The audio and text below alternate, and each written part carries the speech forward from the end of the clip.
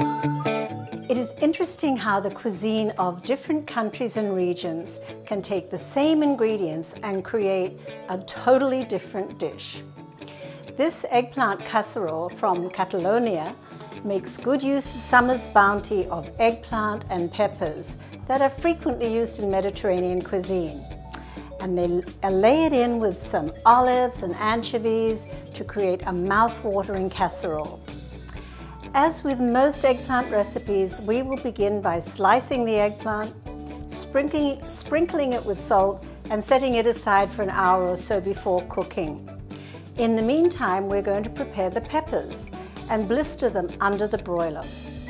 When I blister peppers under the broiler, I use the broil mode rather than convection because it provides the ideal dry heat for this process. Once the peppers are blistered, I set them aside to cool before peeling them and cutting them into thick strips. When you remove the peppers from the oven, be sure to change the oven mode to convection or convection bake and lower the temperature to 350 degrees to bake the eggplant slices. So to bake the eggplant, rinse the sliced eggplant to remove the salt and pat dry with paper towels. Spread the eggplant onto a rim baking sheet and drizzle with some olive oil, and they only need about 15 or 20 minutes to bake in the oven.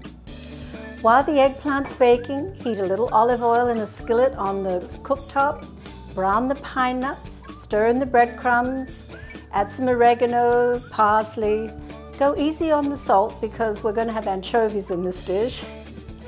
Finally, all the components are ready. So now all you have to do is layer in the eggplant and peppers with the breadcrumb mixture. And the top will be garnished with the anchovies and the black olives.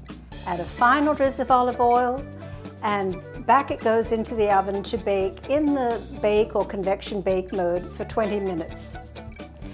This dish pairs well with grilled chicken or fish and with a variety of grain and fresh vegetable salads. Or you can just serve it with a green salad and some great bread, like that great pita bread or flatbread that we have recipes for on the website.